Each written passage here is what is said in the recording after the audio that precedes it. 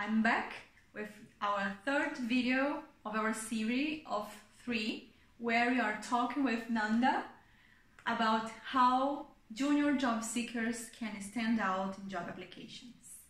So in the first video we talked about applications in itself. In the second video we talked about job interviews, and now Nanda is here to give you additional tips on what you can do to stand out when you are looking for job positions. Okay, let's go, Nanda. Tell me, what additional tips would you give to job seekers? So my number one tip would be networking.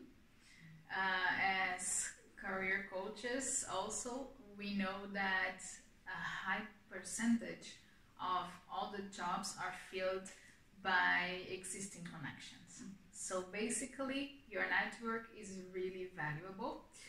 And on the other hand, we know that networking nowadays is shaped a little bit differently. So all the events that we mapped for 2020, like tech events, meetups, and all these ideas of connecting with people on site, this has to wait for we don't know how long. And networking now is a little bit different. So what I did, I turned to all my colleagues from the course that I finished. I also let the career services from my course know that I was looking for jobs and which kind of jobs I was looking for, because basically they also helped me to connect with people. And I tried to also stay in touch with colleagues and former colleagues, because we could exchange recommendations and tips, and also companies that would be interesting for each other. This was a very valuable exchange. This helped me to make strong connections, and also it was good to be able to help other people as well in the whole process. Together with this specific networking, also LinkedIn was a very strong tool for me, because I know that in LinkedIn there are a lot of recruiters doing active search. So basically for me, having a strong LinkedIn and spending some time over there daily, not only applying for jobs, but like interacting in other people's posts, doing my own posts, and stuff like that also was helpful as a networking tool. And another thing is, every time that I applied for a job that was very interesting for me, this is in the application phase, I basically would look for the person responsible for that position, for that recruitment, and I would connect with them via email. I will send a short introductory email saying, hey, I like your company, I think I would be a great match for this position. I would send a short introduction about myself, and I would also give link my GitHub and my LinkedIn in the same email. And this is basically how I started the conversation with my current manager. So I know that it works firsthand, because this was not the only one. The only company that replied to me after a direct email to the recruiter. So I think this makes sense. It's hard to do it every time you apply, because usually we apply a lot.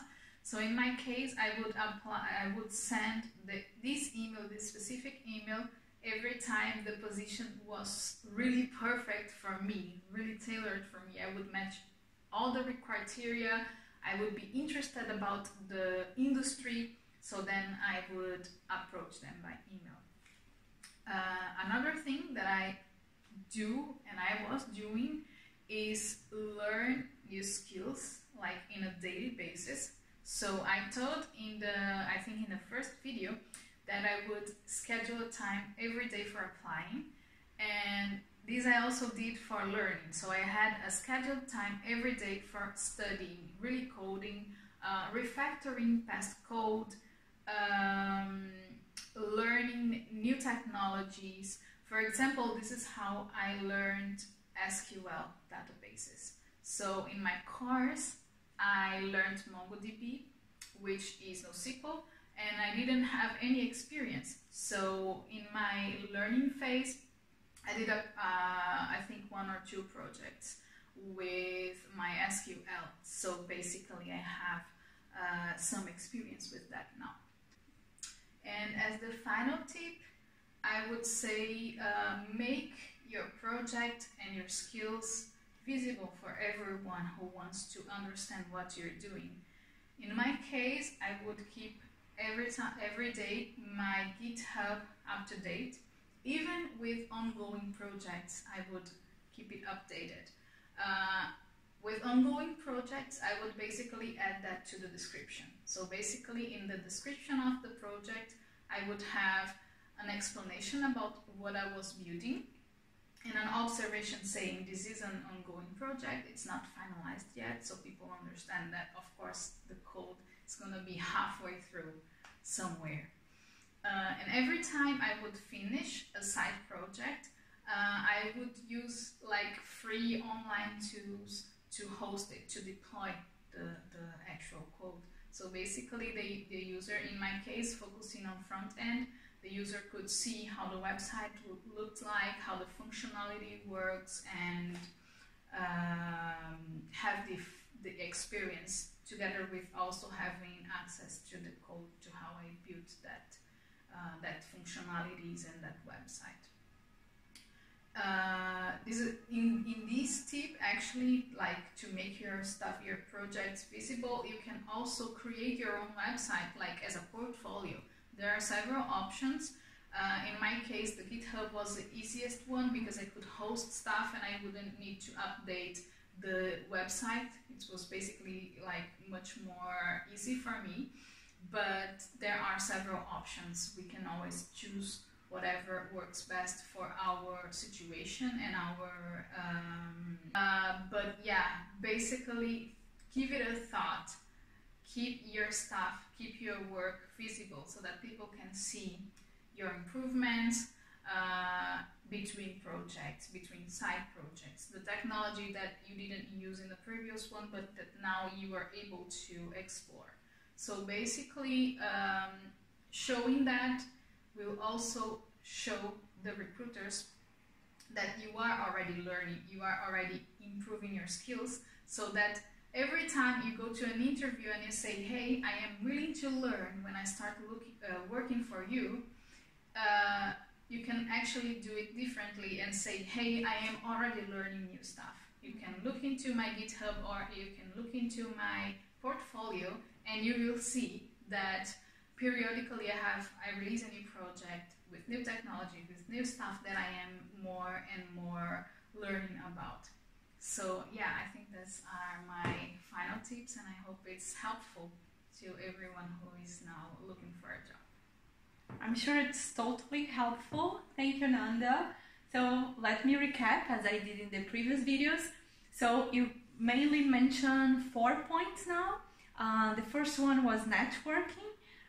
Even in the pandemic times, you try to do online networking by using online events or LinkedIn as well. You also wrote specific and personalized emails to the recruiters in charge of the positions that you feel more connection with, showing your motivation, showing your connection with the position. You also mentioned that you included in your routine not only looking and applying for jobs, but also learning new skills, because we are here exactly talking about junior developers, people that are building a career. So of course you need to build up your skills as well, and you did this. And you not only learned, studied, but you also trying to gain practical touch, practical experience with the things you have been learning, right? And you showed companies that. So you mentioned GitHub, you used GitHub to show your project and the things you have been developing.